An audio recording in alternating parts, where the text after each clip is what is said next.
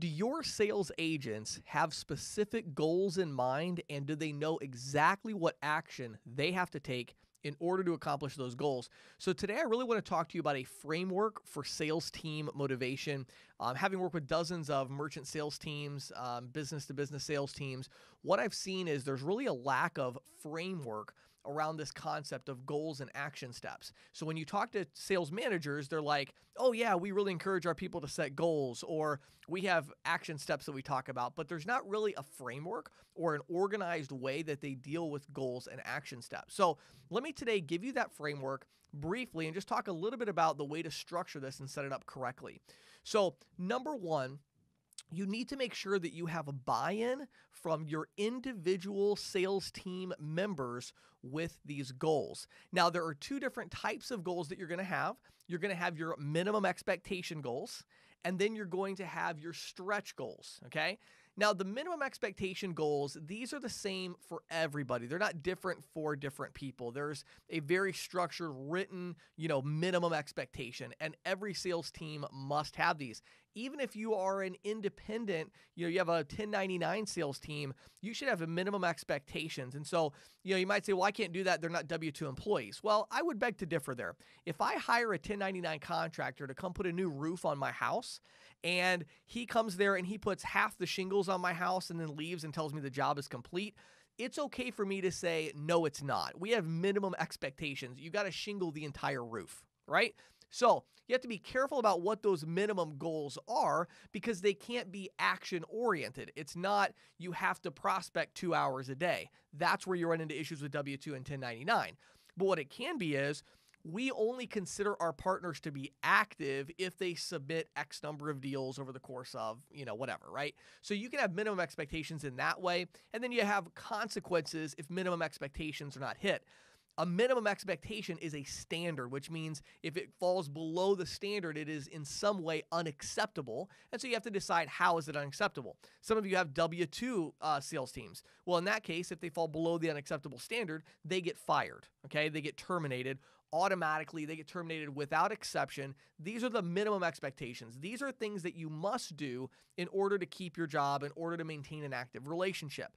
But beyond that, we then want to have stretch goals. Now, stretch goals are set individually by individual agents in conversations with their sales managers. In my opinion, this is the most important thing. Managing this process is the most important thing that sales managers can do, and it is also the thing that they most rarely do, which is like, why don't we do this, okay? Here's what I mean. You should be having individual one-on-one conversations with every salesperson that is an active member of your team at least once a month. And during that conversation, you're going to ask them, what is your goal? What is your stretch goal? We know what the minimum expectations are. What are you trying to accomplish this month? And so those conversations as part of a framework, they have to happen. You have to make sure that you're having these conversations every month. Otherwise, I don't really know what you're doing as a sales manager. Well, I do know what you're doing. What you're doing is you're putting out fires all day and you're spending all of your time on people that are never going to make very many sales. And that's really a waste of your time and resources. Manage those people with the minimum expectations. They have to hit those or they're not going to be part of your team. Trust me, they will get creative to hit the minimum expectation. Spend your time trying to help people that are average or higher performers, help them achieve a new level of success. So how do you do that? Well, you start with the stretch goal that they are giving to you.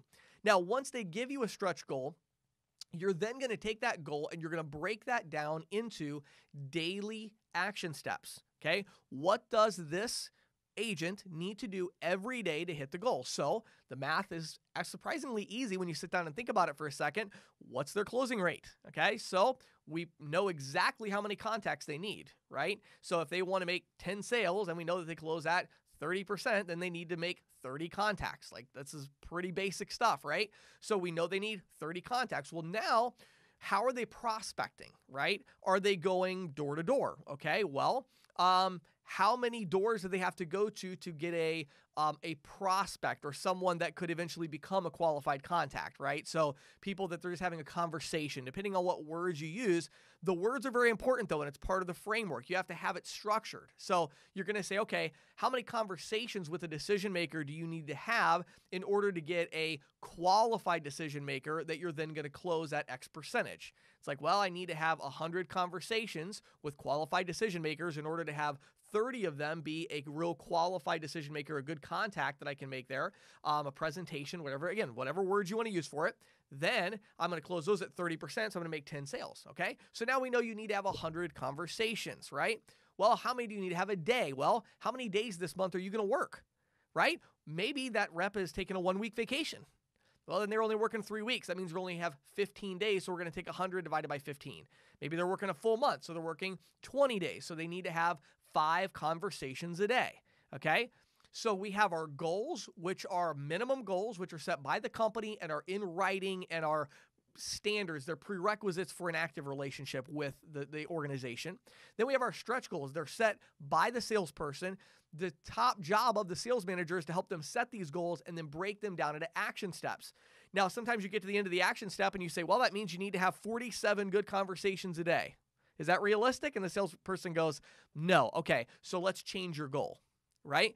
Your action steps and your goals have to align with each other, okay? Now, once you have that conversation, though, then you have the action steps. Then the last part is you then help this salesperson to track their action steps. You say, well, James, how do we centralize this? How do we scale this? How do we make this the same for everybody? You don't, and you don't. This is what sales management is actually all about. It is about helping individual sales performers. Now, do you standardize, you standardize everything else? Like, I am a huge believer in standardization and, cutting costs through scale, of course, but you standardize everything else. You don't standardize this, okay? This is the thing that you do. This is the thing that a robot can't do. This is the thing that Salesforce.com can't do. This is what you do.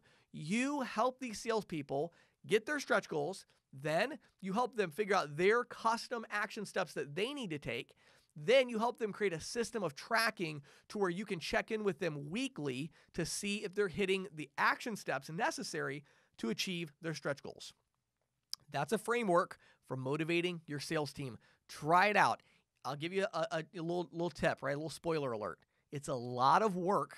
It's really hard, okay? It actually takes real management skill. If you can do it, you'll have a high-performing sales team, no question about it. Hey, I hope you have an awesome day.